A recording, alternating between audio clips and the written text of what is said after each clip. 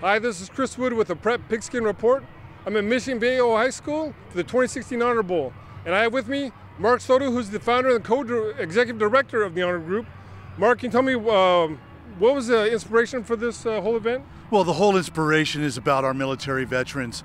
And today, I feel like the youth of today have a hard time learning or knowing what a hero looks like. We believe it's the men and women of our armed forces that fight for our freedom, that give us the freedom that we have to do what we do today.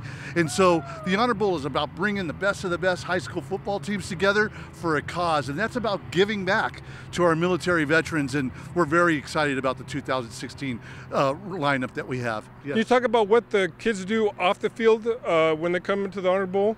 Every team that is involved in the Honor Bowl, every school fundraises to be in this event. We don't pay them to come and be a part of it. We become one of the best high school football showcases in America. We got teams from 4 states that are traveling in to be a part of this, and this is their way of innocently giving back to our military veterans. And we go into the locker rooms with wounded vets, with military commanders. They hear stories of commitment, sacrifice, of brotherhood, and they leave changed. I get letters after letters from principals and students that say, "Thank you, Coach. Thank you for this experience." That's the education that they get.